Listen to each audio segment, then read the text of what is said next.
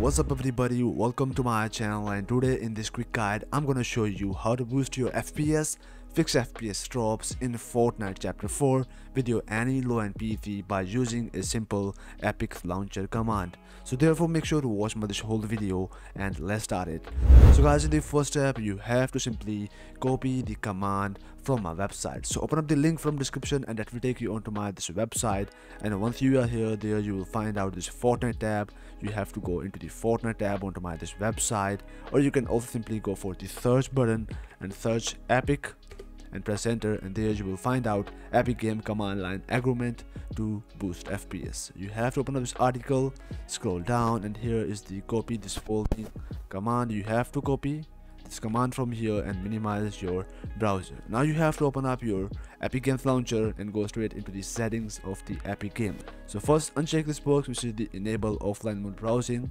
Then here we got our minimize to system tray and run when computer startup. So uncheck this box. It is also your personal preference, so you can go with it for getting more FPS or performance out of your PC.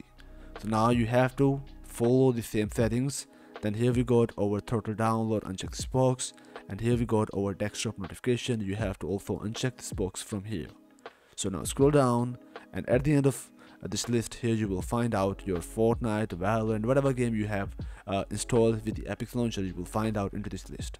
You can do the same setting for any other game, but we are gonna do this for the Fortnite. So click on this drop down and go for the additional command line arguments, and you have to simply paste here this command. So first here we got our command -land play. It will help you to reducing your latency or your ping in Fortnite. Then here we got our -no splash, and this is for the fast loading of the Fortnite. Then here we got our no texture streaming. It is also optimize your network and help you to getting more FPS and performance.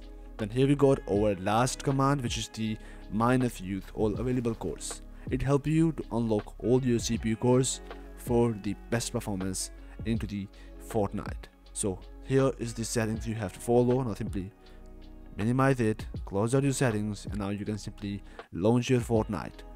Fortnite is still in the update for me, so I'm gonna show you some other step to boosting your FPS. So now you have to right click here, go for the display settings and go into the graphic settings. And guys, always make sure to add here your Fortnite and set it on to the highest performance of your GPU. Then save it and then go for the default settings. Go for the change default settings if you not have this option, so don't worry about it. And if you have it, so make sure to turn it on, and it will help you to reduce latency and improve performance, but you have to restart your PC after changing these settings.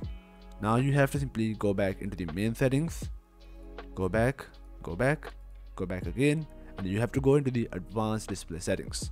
From here you can adjust the highest amount of the refresh rate of your monitor. So I have 240 Hz, so I will go with the highest option which is available for my monitor. So once you're done, now you have to simply close out it, and at the end of this video I'm going to show you some settings for your NVIDIA control panel.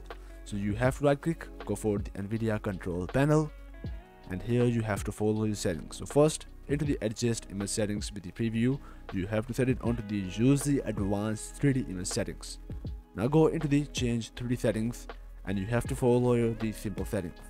So first here we got our power management mode. It is the most important, and you have to set it on the prefer maximum performance. If your GPU will get more power, it will provide you more performance. It's simple. Here we got our texture filtering quality, set it onto the high performance, and these are the important settings you have to follow. Now simply apply the settings on your NVIDIA control panel and simply close out it. Now you have to simply launch your Fortnite or whatever game you want to optimize.